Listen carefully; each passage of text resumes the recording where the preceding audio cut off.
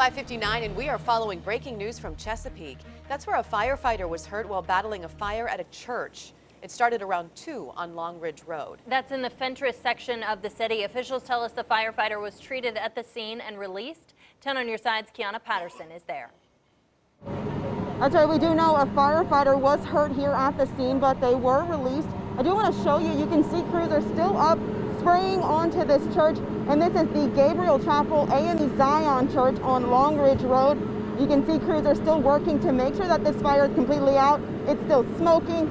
Also, there are several churchgoers out here right now watching as crews try to make sure that this fire is out.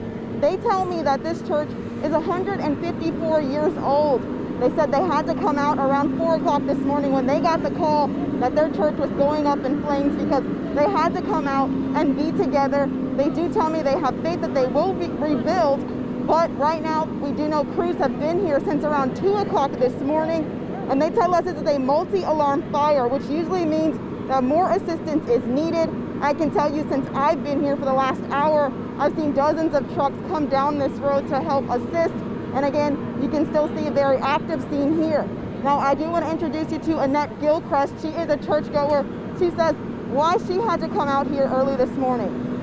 Once I heard I couldn't stay home, I just had to be here. I grew up in this church, this is my community, but I moved away and was in Pittsburgh for 45 years. When we moved back, I came back and rejoined. So it's just a part of my life. And again, crews are still working to put this fire completely out. I anticipate they probably will be here for several hours, making sure that's all the way out. But coming up in just 30 minutes, you'll hear from the pastor. In Chesapeake, Kiana Patterson, 10 on your side.